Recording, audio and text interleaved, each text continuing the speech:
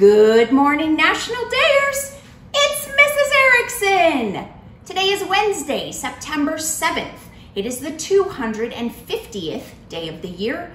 There are 115 days left. Happy National Acorn Squash Day.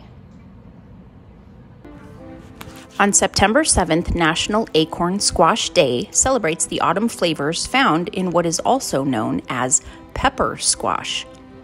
Even though it is considered a winter squash, acorn squash belongs to the same species as all summer squashes, including zucchini and yellow crookneck squash. The most common variety comes in a mostly green outer shell, often with a splotch of orange, Mrs. Erickson's favorite color, on its side or top. However, varieties including the golden acorn and the white acorn offer gardeners and cooks options. This versatile squash also grows in variegated color.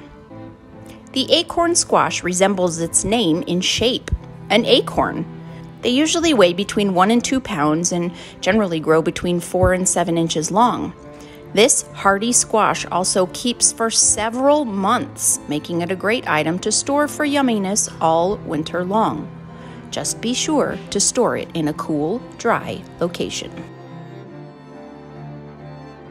Today is also International Day of Clean Air, National Feel the Love Day, National Grateful Patient Day, and National New Hampshire Day. Well, we all know you can cook an acorn squash, but did you know you could make a sunflower out of one? Gather the following supplies.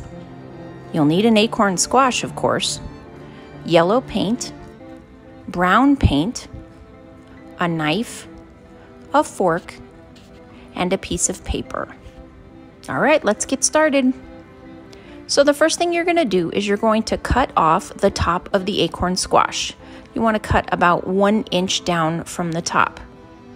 Squirt out some yellow paint onto a paper plate, and if there's not a long enough stem to hold on to on the top, you're going to want to stick a fork in it that you can use as a handle.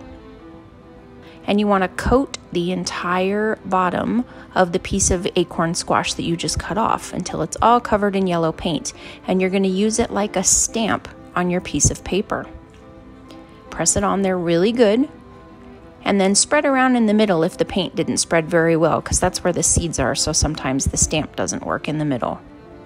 And then using some brown paint, you want to make dots with your fork, or you can spread it around and kind of like pull the paint up to make it pokey. And when you're done, it looks like you've made your own sunflower. How great is this one? Then you can turn it into a card or a picture, whatever you want.